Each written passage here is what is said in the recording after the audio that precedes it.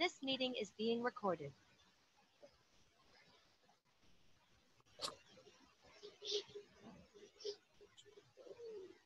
Hello, good morning. My name is Sheila Gilheany. I'm with Alcohol Action Ireland. I'd like to very much welcome you to our event today, Out of Balance, Alcohol Policy in Ireland. Now, I can see people are just starting to come in, so we'll just give it a couple of minutes and let people get settled in. I'm so pleased we've had a very good turnout. Lots of people actually were signing up even this morning. So we're very pleased to welcome you to our event.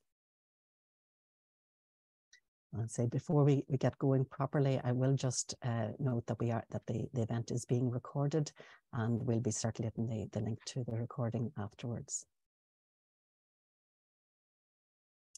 And I'll also just mention as well that we have the chat box. We have a panel discussion at the end. So if there are particular questions that are arising for you during the event, please just stick them into the chat box, and we'll do our best to get to them in our panel discussion at the end of the event.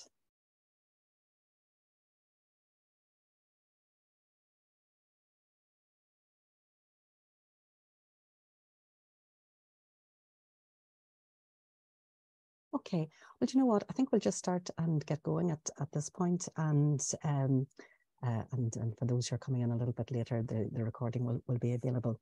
So our event today, Out of Balance, Alcohol Policy in Ireland, has been, we've put it out for a couple of reasons. Today, this week, is Alcohol Awareness Week across Europe. So there's been a lot of different activities which have been highlighting elements around alcohol and alcohol policy, both here in Ireland and further afield. In fact, we were delighted to have WHO Europe in town in Dublin on Monday, and really, making the case very strongly for the need for coherent alcohol policy. Our event today also marks the launch of a new report that we have out called Where's the Urgency? And it's a review of the Public Health Alcohol Act of 2018. And what we have done in the report is really to look and see where have the measures that were first put forward to try and help reduce alcohol use in Ireland on the attendant harms road. So we've been really looking at see what has been done, what should be done, and what remains to be done, and what are the barriers that are maybe kind of getting in the way of that. And as part of our process around that, we're joined today by a number of guests who are going to help us kind of explore some of those aspects of alcohol policy and where the PHAA is working, and maybe perhaps where it's not. So we have our guest this morning is Dr. Zubair Kabir from University College Cork, from the School of Public Health, and we're also joined by Dr. Nathan Critchlow from the University of Stirling. And our panel discussion at the end will be chaired by Dr. Bobby Smith, Consultant Child and Adolescent Psychiatrist. And Bobby is also the Vice Chair of the Board of Alcohol Action Ireland. So it's now 4 years since the passage of the Public Health Alcohol Act. And really, that was a historic piece of legislation, because it was the first time in the history of the state that Ireland took a public health approach to alcohol policy. And measures such as minimum unit pricing, health information labelling, controls in advertising, structural separation, they were just some of the areas of alcohol policy. What I want to do myself is maybe just to do a little bit of a run through some of those measures. And I'm just going to share my screen here. And just give me a moment while we get that up.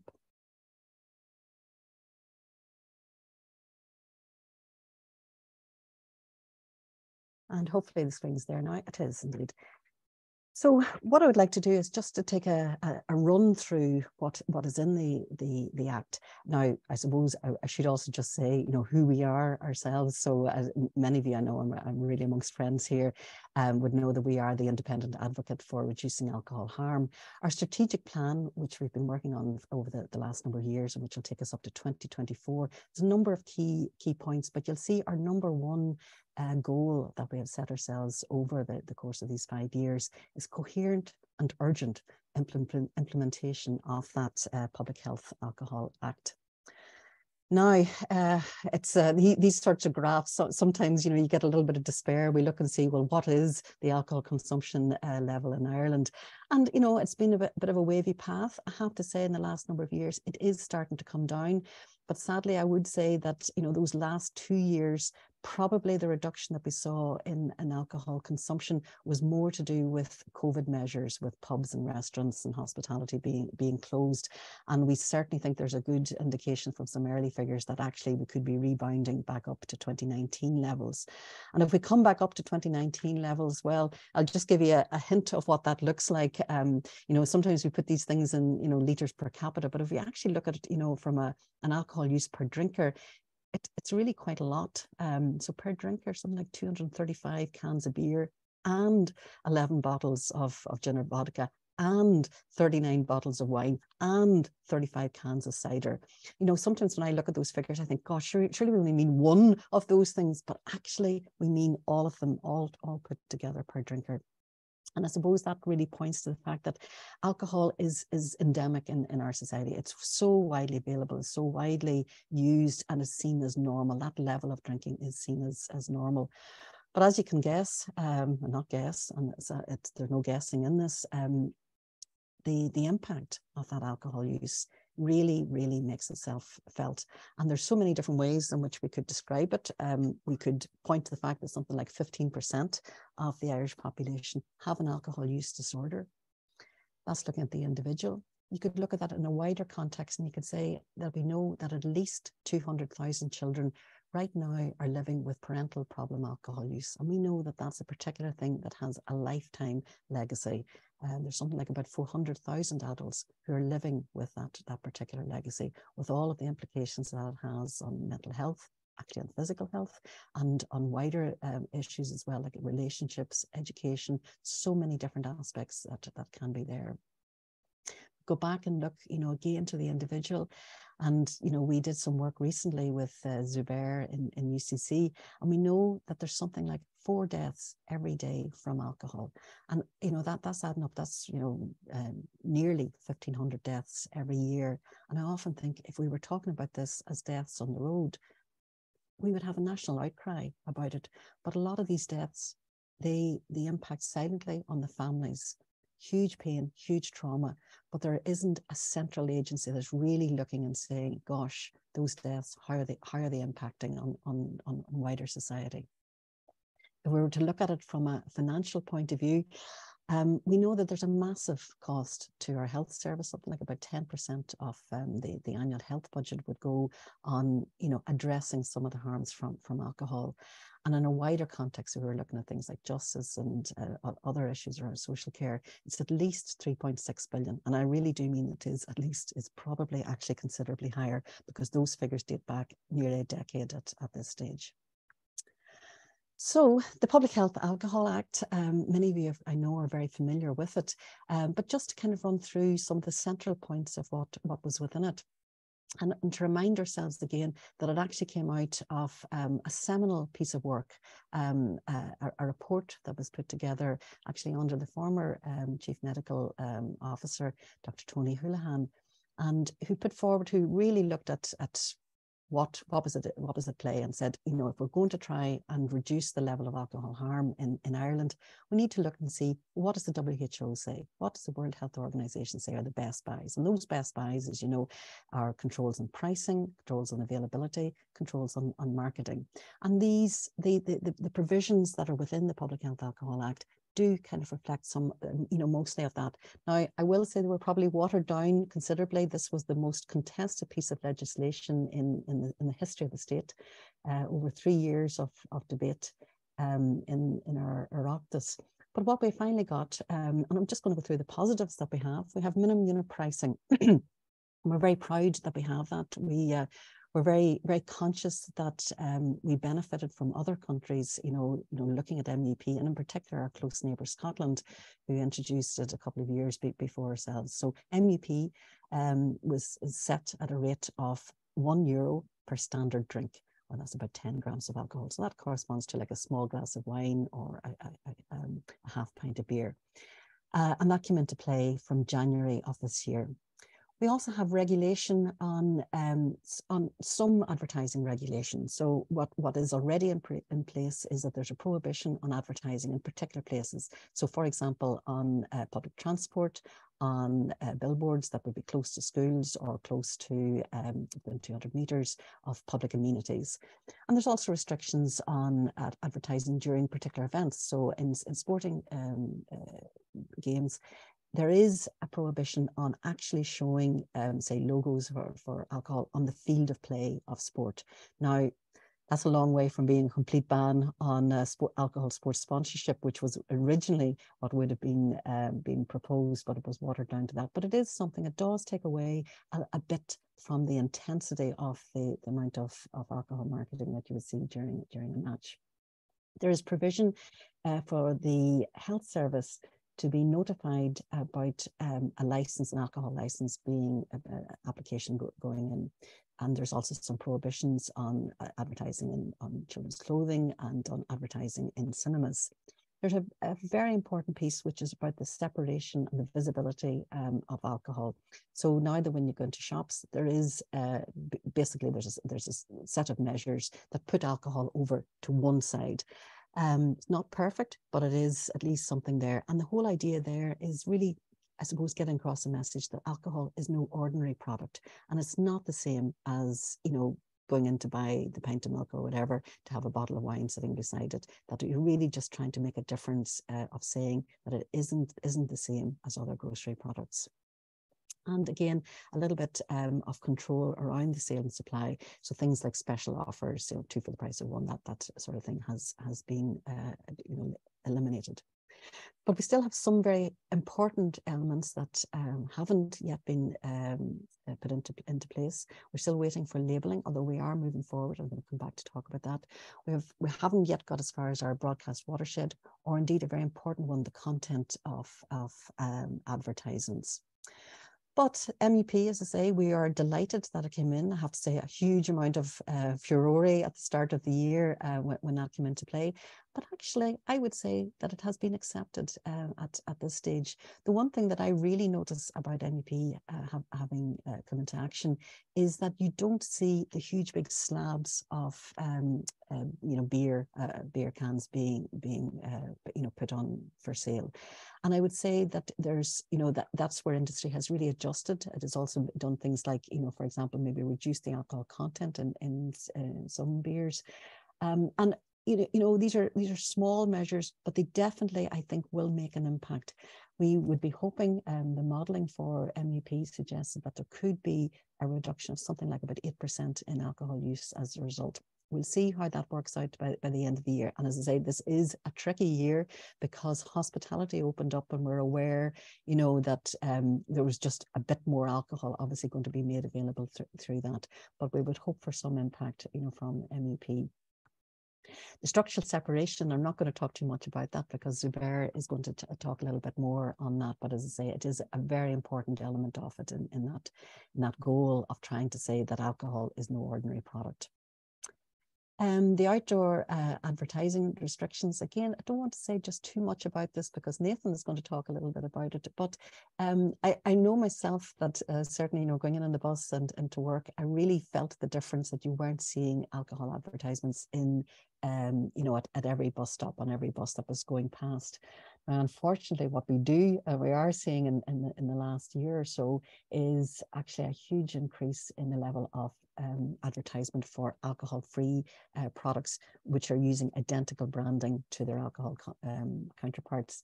And certainly, when you look at the alcohol-free market, or from a beer point of view, it's about just over 1%, I think about 1.3% of beer sales are in the alcohol-free area.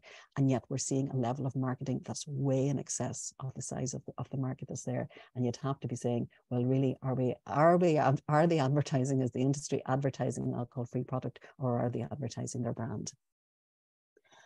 I mentioned about the sports arena, and we are aware that it's not really just about the advertisement or the marketing branding that you might see on the pitch. A very important element actually around the alcohol marketing is the fact that we know that children watch a huge amount of sports. In fact, actually 7 out of 10 kids' favourite TV shows are actually Irish sports broadcasts. And we know that there's a massive amount of advertising of alcohol that goes on during those big games. What would really make the difference is that, I'll just go back, sorry. What would really make the difference is if the broadcast threshold actually, or the watershed actually came into play, we would see a huge reduction in the amount of advertising that children would be seeing. Going on to labelling, well, here we are 4 years on from 2018 and we don't see labels on our bottles yet. But where we're at is that the secondary regulations around labelling, so this is the specific information that would say how big the label should be, the colour of the label, what exactly would be on it.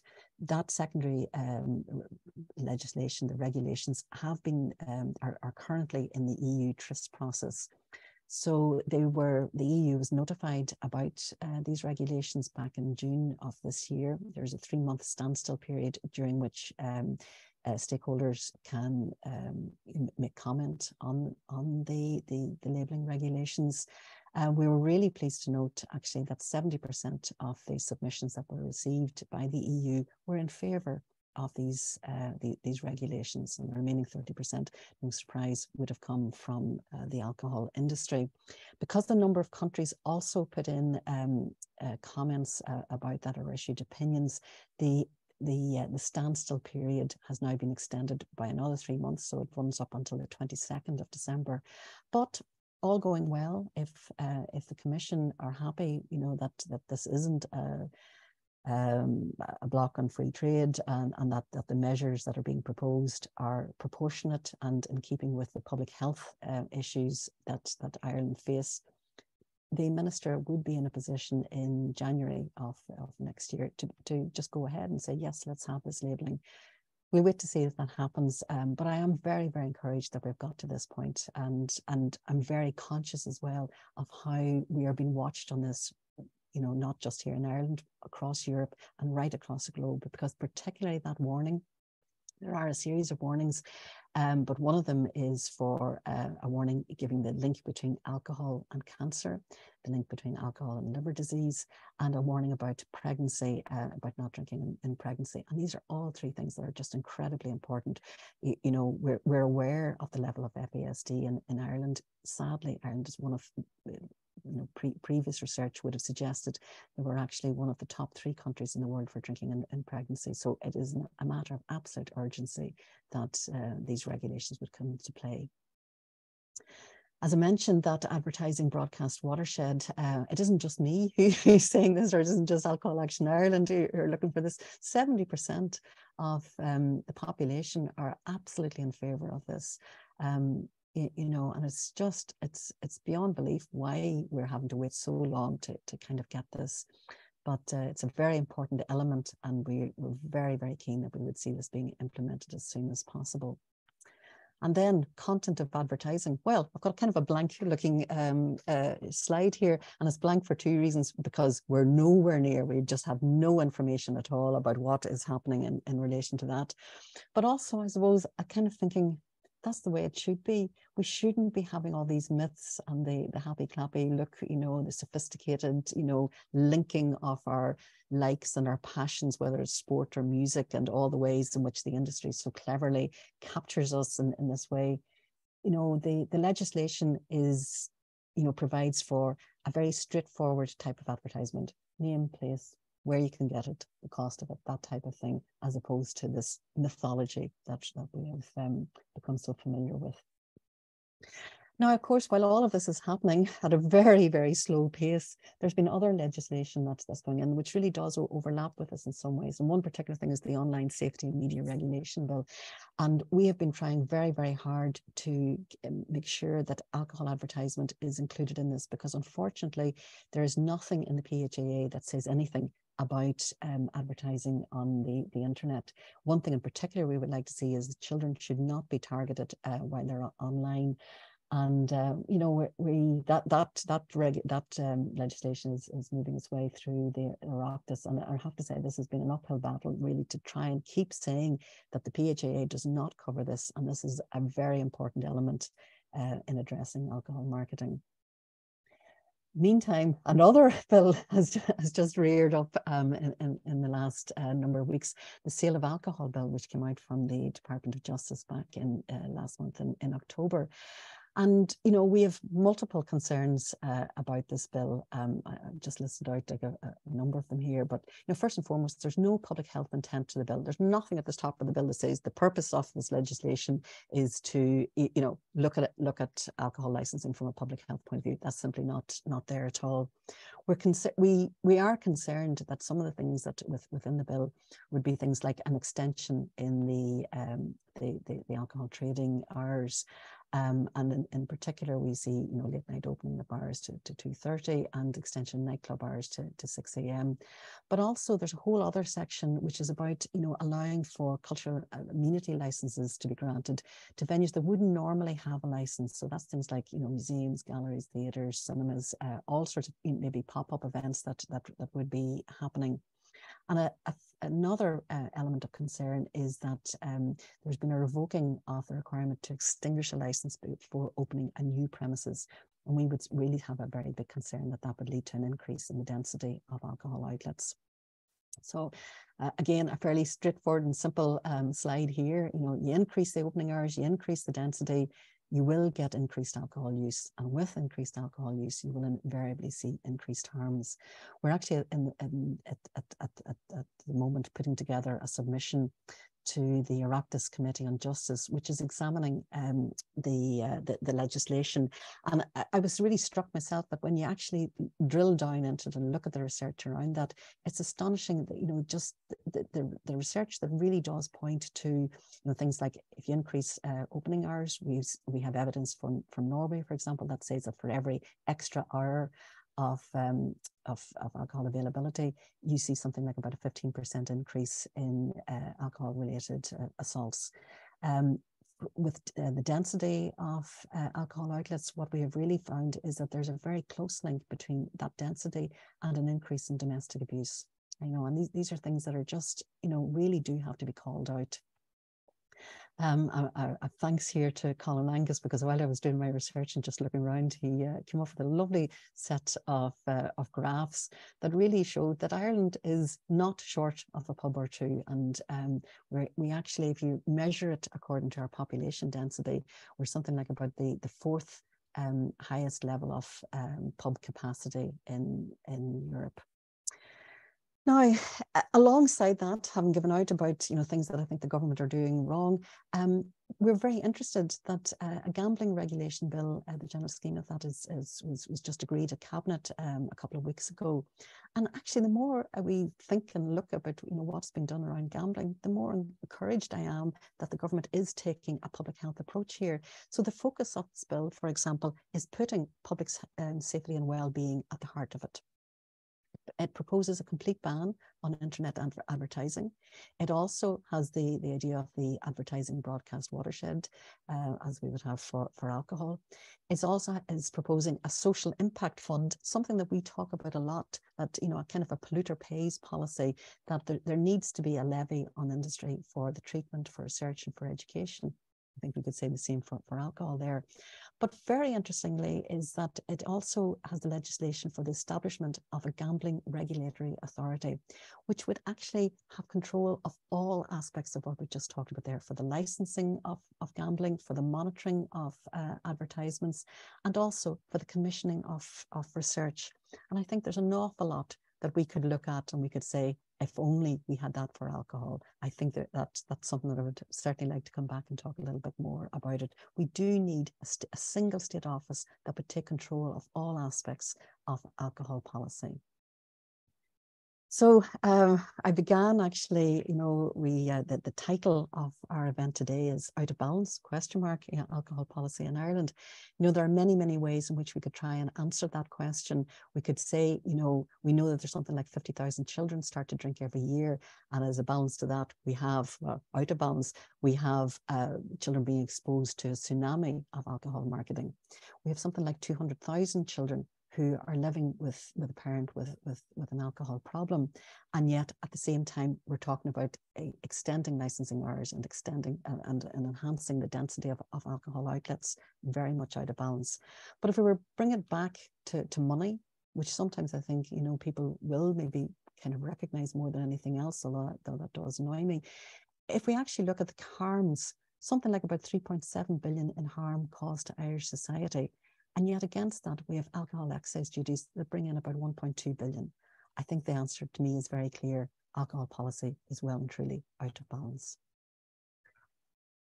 Okay, so I will leave at that point. And what I'd like to do actually at this point is to hand over to our next speaker. So Zubair Kabir. Zubair has done a huge amount of work around public health matters. And Zubair, if you would like to start, you have your screen coming up. Thank you indeed. Zubair is working at the School of Public Health in UCC. As is mentioned earlier, we have been working with Zubair around the global burden of disease study, and he'll talk a little bit more about that. But he has authored many publications, both in Lancet and Nature Medicine, through that global collaboration. And also a very interesting thing that I know that Zubair has is particular research experience in tobacco control. And I think there are an awful lot of lessons for us to learn, you know, from tobacco in terms of being able to address alcohol harm. So Zubair, I'll hand over to you at this point, and thank you, and we'll look forward to your contribution. Thanks, Sheila, for the nice introduction, and good morning, everyone. As you heard from Sheila, this is the topic which I'll be touching on, and Sheila flagged some of the sections of the Public Health Alcohol Act. I'll be dealing with the specific section, Section 22, and the compliance of mixed trade retailers with the section across 2 time periods, 6 months post-implementation and 18 months post-implementation. And this piece of work is a collaborative piece of work between the School of Public Health at UCC and the Alcohol Action Ireland, funded through the Irish Research Council New Foundations Award.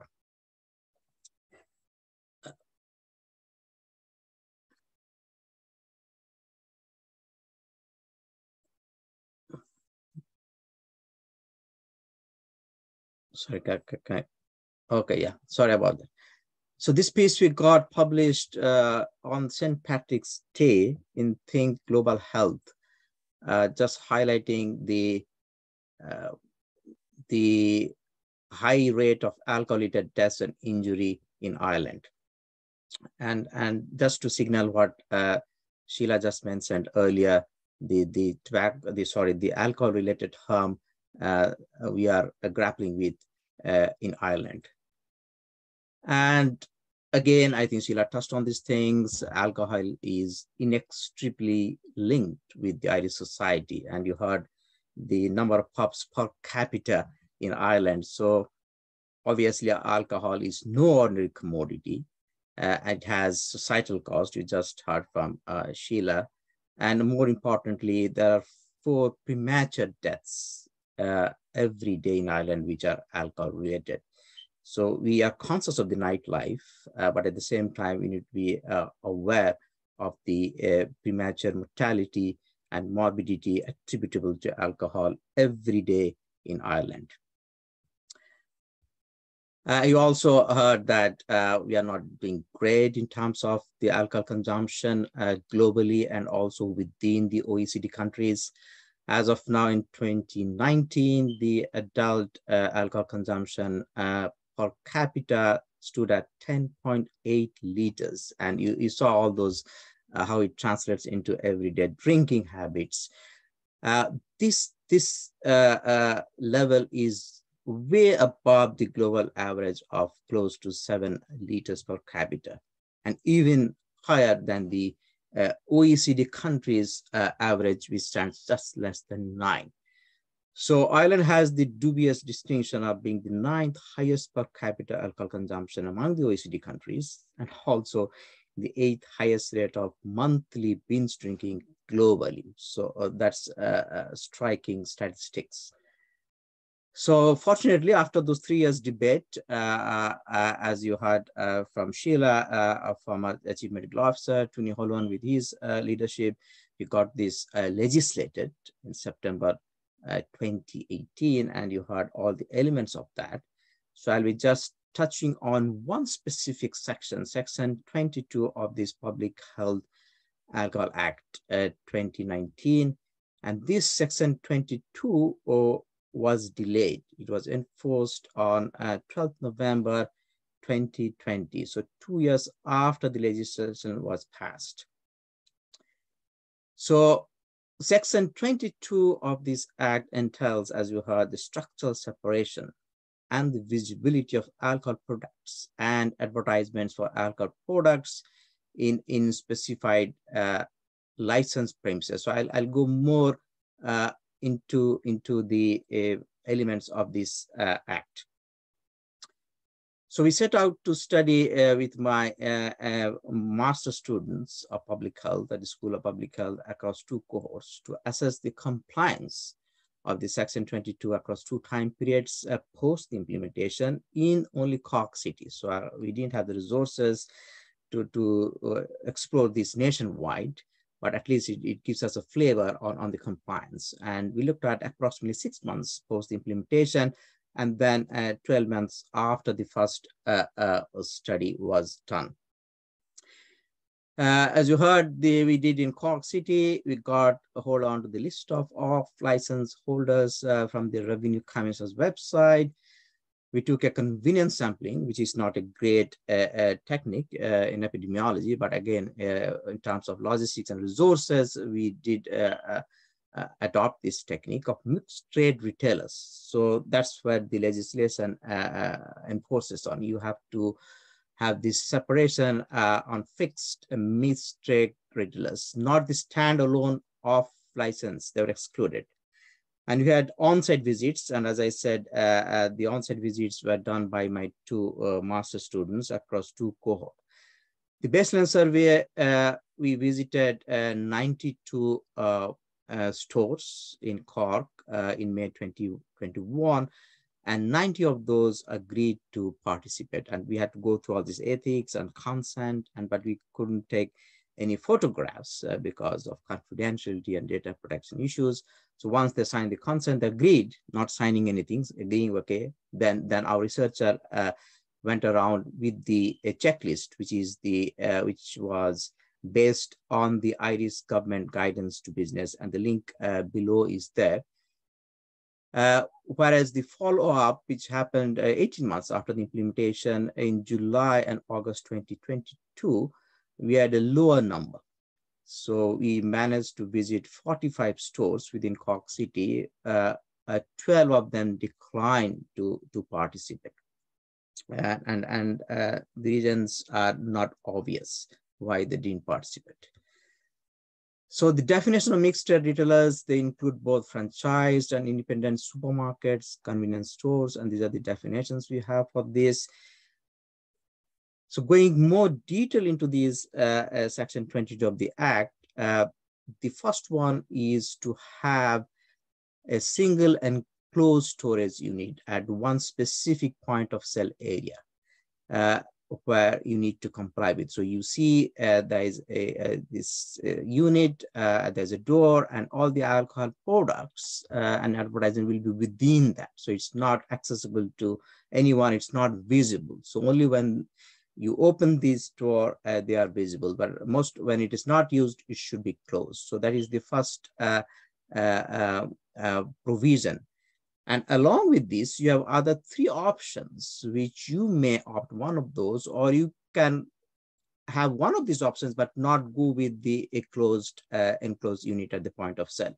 The option A is about having a single area, reserved area for alcohol and alcohol-related products, separated by a physical barrier. And the minimum height of this physical barrier should be 1.2 meters, and everything is behind this, the alcohol products and the advertisements. So only when you open this, someone gets into it and they will be exposed to the products and the advertisements. So that is one of the options. The second option is you can have a series of enclosed storage units adjacent to each other, but there are specifications. It should be of maximum height of 2.2 meters, but the visibility should be at least 1.5 meters. And the third option is you can display alcohol products and advertisements, but you can have a maximum of only 3 storage units adjacent to each other. And again, there are specifications of the size.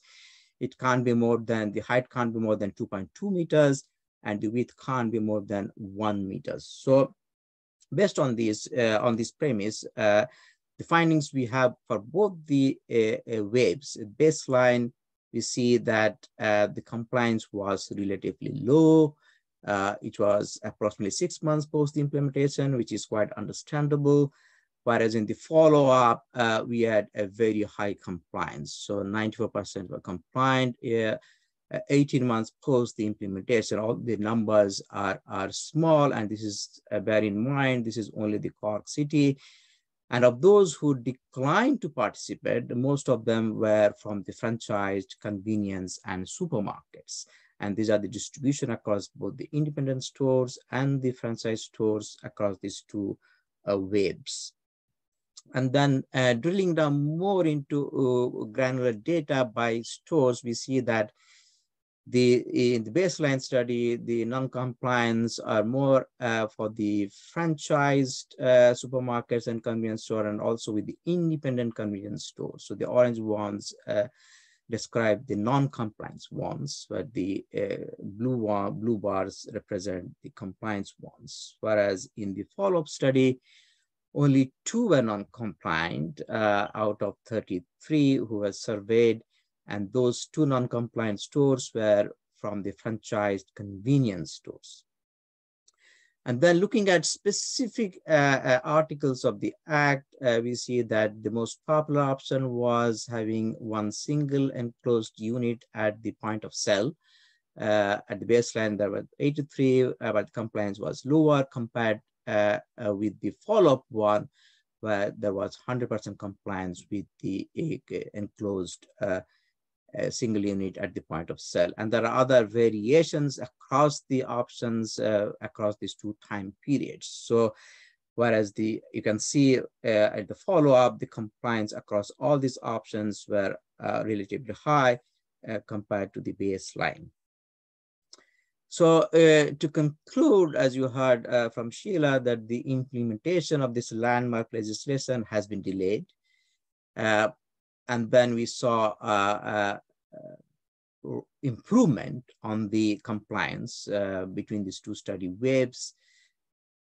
A point to be noted that is a convenience sample of 1 geography location, so you cannot generalize to the whole of Ireland, but it would be crucially important to have a national picture of compliance.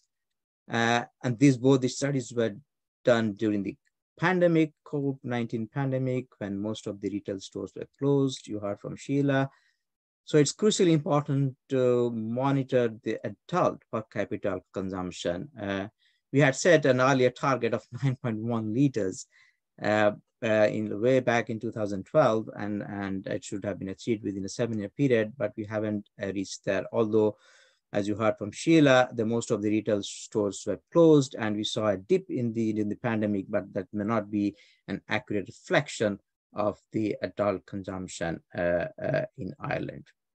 So finally, I'd like to acknowledge the Irish Research Council for funding, my colleagues from the Alcohol Action Ireland Board, Dr. Sheila Gilheany and Mr. Ewan McKinney, and my 2 students, Mr. Cian McSweeney of the 21-22 cohort, and Dr. Johnny Alatkin of the next cohort. So thanks for attention. Thank you. Thanks very much, Zubair. And, I am encouraged actually to see that, high level of compliance. Certainly one thing I think it is very important is that the HSE would have sufficient resources to be able to continuously, monitor and make sure that all aspects of PHAA are being fully complied with. Okay, so Nathan, I'm going to move over to yourself now. Nathan from the University of Stirling, who's going to be looking at how have alcohol companies responded to Ireland's restrictions on alcohol advertising and sponsorship. Nathan is an academic fellow at the Institute for Social Marketing and Health at the University of Stirling. And I know that you particularly specialise in analysing the commercial determinants of health, the impact of marketing exposure on health-related attitudes and behaviour, and the regulation of marketing practice. I'll hand over to you. Thank you. That's great. Thanks very much, Sheila. Zubair, can you stop sharing your screen so that I can then share mine? It won't let me do it while you're still hosting. Cool. Right. Let's give that a go. And then let's do that. Hopefully you'll let me know if can you see my slides? We can do. Cool. That's great. Yep. Thanks very much. Good morning, everybody. Thanks very much to Alcohol Action Ireland for both hosting the webinar and inviting me to come and speak at it. What's happening in Ireland is important both nationally and internationally as well. We have very scant evidence on the impact of many statutory controls on alcohol marketing. So what's happening in Ireland provides a really important and unique real-world opportunity to generate real-world evidence about both the implementation and effectiveness of these controls. So just get my slides to move. There we go. So this is a declaration of interest slide, but it kind of serves more as a little introduction to myself as well. So I'm a research fellow at the Institute for Social Marketing and Health. A lot of my research is around evaluating components of a Public Health Alcohol Act, and that's particularly through a fellowship I received from the Society for the Study of Addiction, but I also do that in partnership with the Institute for Public Health in Ireland. I've also provided advice to and conducted consultancy work for the Public Health Alcohol Research Group. That's a body established by the Minister for Health in Ireland to provide advice on monitoring and evaluating aspects of the Act. I've previously worked with Alcohol Action Ireland on a couple of reports, and the most recent of those was published last year, looking at alcohol marketing during the Six Nations tournament. And very briefly on other things, I used to be on the board of directors at Alcohol Focus Scotland. I used to work for Cancer Research UK, and I don't have any current or previous funding from a commercial entity that would be considered a conflict of interest in this circle. So I don't need to go through this in much detail. Zubair and Sheila have really covered it. The Public Health Act is a veritable greatest hits of all the different things that you could do to control how alcohol is advertised, marketed, priced, promoted, etc. My research is specifically interested in the components that look at advertising, marketing, and sponsorship. So in practice, that means the sections that commenced in November 2019, particularly the ban on alcohol advertising in certain places, for example, around schools or on public transport. And I'm also interested in the restrictions that commenced in November of last year, particularly around sport, so advertising within the sporting area or sponsorship of certain events. I'm definitely interested in some of the things that haven't been implemented yet, as Sheila highlighted as well, particularly restricting the content of adverts to only factual information and health warnings and the broadcast watershed, but we're still waiting for those to commence.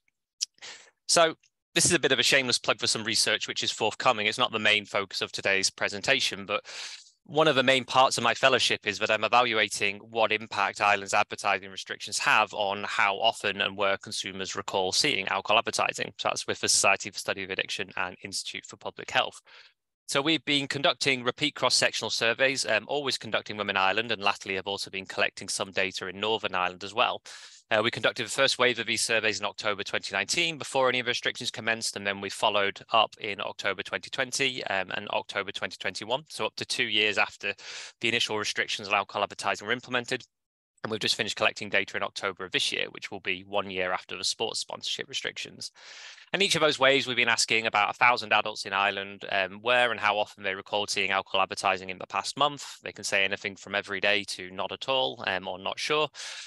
We've been capturing data across restricted activities and those which weren't restricted as well. And this is pretty much forthcoming. It's been accepted, it's in press, so it should be out any day now in the Journal of Studies in Alcohol and Drugs. I'm not going to be talking too much in detail about that, although happy to discuss either later or with this meeting. But the reason I'm showing this slide is because one of the most interesting things for me is that both 1 and 2 years after the restrictions commenced in November 2019, you still have a fairly substantial proportion of adults who recall seeing alcohol marketing through restricted channels.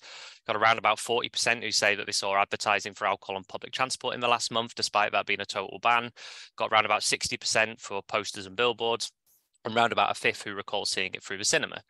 And there's a couple of plausible explanations for this. One is that it's self-reported data, and asking people to recall where and how often they saw marketing is hard. People have errors in recall, they have misreporting in online surveys, etc. It's probably partly the reason, but when you look at the size of the numbers, I would suggest that actually this is probably too substantial to just be an artifact of how we collected the data. So the other plausible explanation is that participants still recall seeing aspects of alcohol branding in these restricted places, which suggests that the marketing hasn't just necessarily disappeared, but the strategies have adapted. And one of the best ways to try and gain a little bit of insight of that is to take off my researcher hat and to start acting like a consumer and go and observe the marketing in these spaces and see what alcohol brand cues still remain. So that's exactly one of the things that I've done. And we found that alcohol marketing strategy seems to have been adapting in a range of different ways. And one of those is the advent, or at least the growth, in what we call brand sharing. So brand sharing is where you promote a non-alcoholic offering, but you do so using the same brand iconography, the same logos, the same brand name, same colors, fonts, etc., as would have been used for the regular strength product. And here's some photos that I took in Dublin in July of this year. I'm focusing particularly on Guinness just because they had a large marketing campaign while I was there.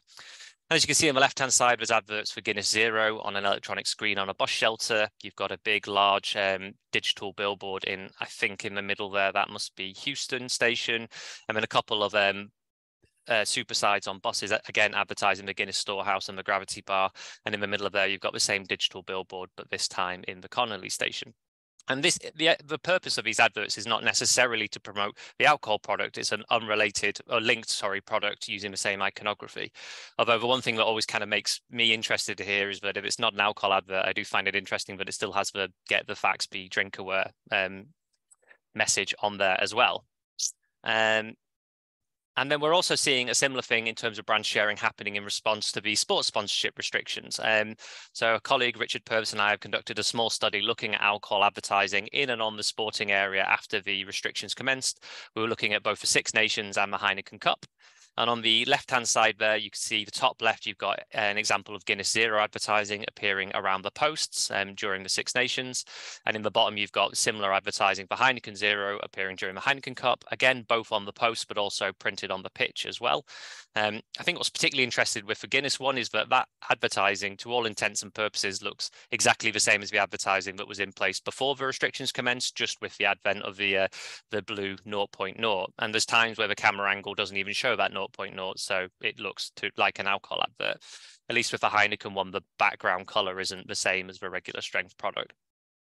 As well as brand sharing, we've also seen an increase in alibi marketing. Now, alibi marketing is different to brand sharing because brand sharing is focusing on a non-alcoholic offering, whereas alibi marketing, this is still promoting the regular strength product, but doing so without explicit reference to the brand name. So that's just using the same logo, slogan, fonts, colors, etc. So in the middle image there, you've got the Guinness logo appearing on one of the touch flags during the Six Nations. It doesn't say Guinness, it just has the logo and then the Six Nations underneath it, although the colors and everything else is similar to Guinness branding. On the bottom, you've got a similar thing in the Heineken Cup. You've got the large tournament logo that features in the middle. It just says Heineken Cup, it just says Champions Cup, sorry, not Heineken Cup or Heineken Champions Cup. And above that's the tournament logo. That is also the iconic Heineken red star that you can also see on the left-hand side of the image.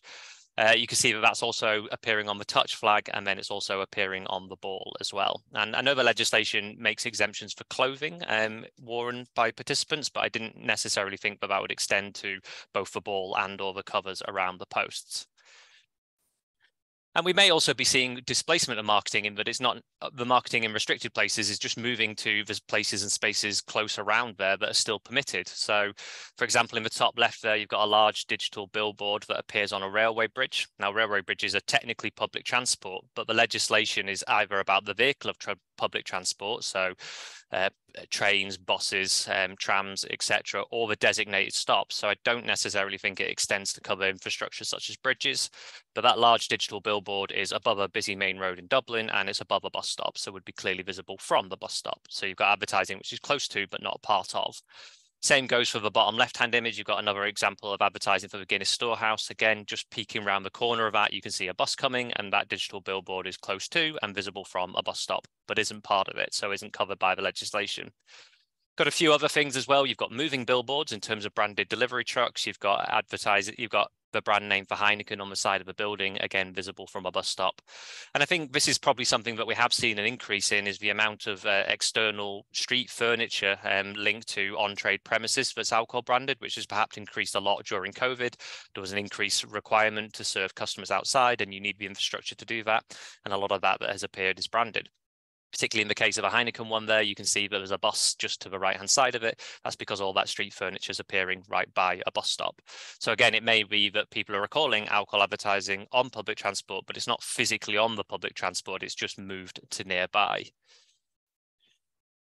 So is the brand sharing covered by the legislation? This is complicated, and I'm in the lucky position that it's not up to me to decide. It's kind of really a matter for the legal and judicial systems in Ireland to determine. For what it's worth with the brand sharing, I think it's a bit ambiguous, it's unclear, because Section 2 of the legislation defines alcohol advertising as any form of commercial communication which has the aim or the direct or indirect effect of promoting an alcohol product. Goes on to give examples of the name of manufacturers, importers, name of alcohol brands, trademarks, emblem, marketing images and logos, etc. And up until this point, that would seem relatively clear that things like the Guinness Zero or the alibi marketing would be covered under that, because it seems to contain a number of the things which are listed there. But there's a further element to that clause which says it's only considered to be alcohol advertising in certain circumstances where such statement, display or publication may reasonably be regarded as a recommendation of a product to the public. And that term of reasonably be regarded is quite subjective, it's quite tricky, because what you're asking there is, would somebody reasonably regard that Guinness 00 to be just promotion of the zero product or also promotion of the alcohol product as well? And how you resolve that subjectivity is tricky, basically. And as far as I'm aware at the moment, there hasn't been a particular judgment in a legal context about that. The industry view on the brand sharing seems quite clear. So on the left-hand side, you've got a quote from a newspaper article in the Irish Times quoting somebody from Heineken. And they talked about, in relation to structural separation, that as an inadvertent consequences that they've now been gifted a pre-gate opportunity to promote zero alcohol products, with Heineken funding more than 1,100 zero zones in grocery retailers and off licenses. And you can see an example of what they look like there. And you can see on the left-hand side, it's clearly sitting just outside of the area of structural separation. This is just by the self-service checkouts in a Lidl or an Aldi, I can't totally remember. And then you've got a kind of front-on view of it on the right-hand side. This is actually in a different retailer, but you can clearly see Carlsberg branding, Kopparberg branding, Bulmers, Heineken, etc. as well. And this is pre-gate. Again, on the right-hand side, just in relation to sports sponsorship, a spokesperson for Diageo said that all of our activity in the Six Nations complies with the legislation, and that was shortly before they put the branding around the base of a post that said Guinness 00. Ireland's not alone in experiencing these reactions to the statutory restrictions, and it's kind of a bit of a mixed bag internationally as well. In France, we know that alcohol companies routinely and continue to still use alibi marketing to circumvent their Evian law restrictions. So we've done research showing probably the best in the world alibi marketing during Euro 2016, and we've also looked similarly at the Six Nations tournament and find that Guinness replaced the big Guinness in the middle of the pitch with a greatness instead. And that seems to kind of be a permissive approach to that alibi marketing in France, because it's been happening for a long period of time. In Lithuania, it's again a bit of a tricky and a bit of a mixed bag. They've recently implemented statutory restrictions on alcohol marketing, and initially the court upheld a complaint in relation to a zero alcohol product, saying that it was classed as alcohol advertising. But then a further decision by the same court, which was either earlier this year or at the start of last year, then reversed that decision, saying actually there was a lack of evidence showing that consumers did confuse zero alcohol products for their alcoholic equivalents. So that seems to be a bit of an ongoing issue. And that paper listed there by Paula O'Brien's a really great read. And then the one on the right-hand side shows Norway, but it seems to be the most organised at the moment in relation to this brand sharing and alibi marketing. They extended their legislation so that it covers any non-alcoholic offering which uses the same branding. So in Norway, for example, Guinness 0.0 wouldn't be able to be called or advertised as Guinness 0.0. It would need an entirely different set of branding. So just quickly on conclusions, the continued consumer awareness shows that marketing strategies have adapted to the restrictions, and these adaptations are just hiding in plain sight, and they're evident to see when you look at public transport or high-profile sporting events. To what extent the brand sharing is compliant with the Act remains unclear from my perspective anyway. And if there is any legal advice or opinion pertaining to this, then it really should be made public so that we can understand the playing field that the legislation has been monitored and enforced within. I mean, Ireland's not alone in experiencing these adapted marketing strategies, and there's still some way to go internationally before a consensus is reached on how best to respond. And that's me. There's just a couple of papers there. The brand sharing one is on the left-hand side. That's in the Irish Journal of Medical Science. We have a forthcoming study looking at the early impact of the restrictions. And then the report on the right-hand side by my colleague, Richard Purvis. It's a really great read just on learning about international implementation of restrictions, which includes Ireland as one of the case studies. And that's me. Thanks very much. Listen, thanks indeed for that, Nathan, and thanks also, just like, I mean, there's a whistle-stop tour and, you know, an awful lot covered within that. Bobby, I'm going to hand over to you at this stage, maybe, and I think you had some questions that you might like to put to the panel, and indeed, if there are any questions in the chat box, we'd be very happy to answer those as best we can. Yep, thanks very much, Zubair and Nathan, and thanks, Sheila. And I guess in terms of some of the questions I know that have been coming into the chat box, I know that Sheila has been trying to answer those as they've been coming in. So we have about 5 minutes just to discuss, I suppose, a few final items. I suppose, first of all, maybe a question for Zubair from myself.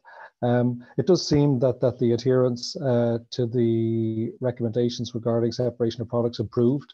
I just wondered, did you or your team notice any glaring issues with the standards as they currently exist? You know, when you're assessing standards, you're evaluating them, you know the intention is to try and reduce exposure. Were there things that aren't in the current regulations you think that should be there? Or is the news as positive as you're suggesting? Yeah, thanks, Bobby. And as I mentioned, like I wasn't on the site, so it was my students were on the site, but it looks like from the findings, although it's a very selective sample, convenient sample of one geography location, we did see an improvement on the compliance, and that's consistent with anecdotal evidence. I think HSE had asked for some clarifications. I think electors, they asked some clarifications on the HSE. They came up with some figures in 2021, if I'm correct, Sheila, showing that the compliance was hovering around 61% in 2021. So it has gone up. You heard from Nathan, you know, the pre-get ones, the pre-get advertisements. I think those are the areas where there are gaps in the implementation of this section 22, which must be addressed. But again, this is a very small sample, selected samples, which may not reflect the accurate picture of the whole of Ireland. But I'm sure the industry, as they do, which I've learned from the tobacco one, they will find holes and gaps in the legislation. And it was very clear from Nathan's presentation that they may want to circumvent. So, but again, I think we need to have a nationwide picture to answer that question, Bobby. Okay, thank you.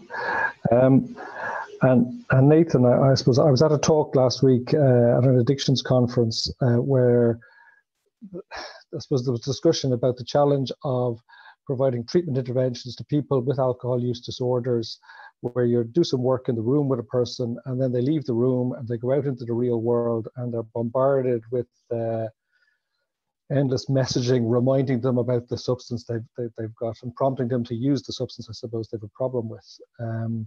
The data you presented was really rather worrying, isn't it? That you know, people seem to be noticing or believing they're noticing alcohol advertising via these methods that are prohibited at a frequency pretty much unchanged from the implementation of the Act. What do you think can be done to improve it? Yeah, it's how long have we got?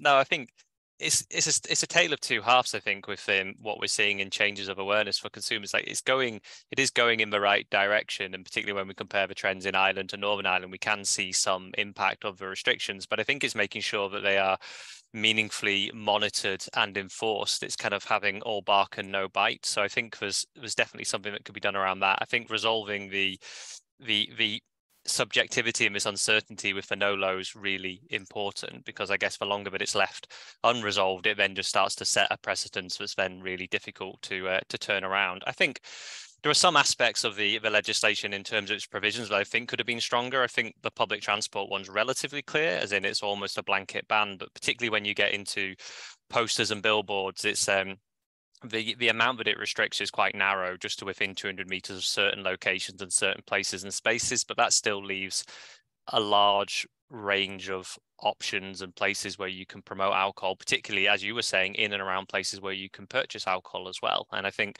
for as long as those queues remain in those places, particularly close to the point of purchase, it's kind of unsurprising that they're going to have some impact on, as you say, a whole range of people, whether it's children, young people, dependent, recovery, or just, every drinkers, basically. Okay, and then maybe a final comment from each of you, that you've both drilled down into great detail into specific sort of components of the Public Health Alcohol Act, and that's really valuable. And it is perhaps, though, one of the challenges of a public health perspective in this area, that we attend to each section individually. Any thoughts on how we can bring more coherence to delivery of each of these elements, and I suppose that wider oversight? And then you've got, as Sheila mentioned earlier on, you've got the sale of alcohol bill, which seems to now be pushing consumption in the opposite direction. How can we make it all a bit more joined up? I don't mind going first on that. I think the first place to start is just getting all of the things that are written in the legislation implemented. They're designed to work together.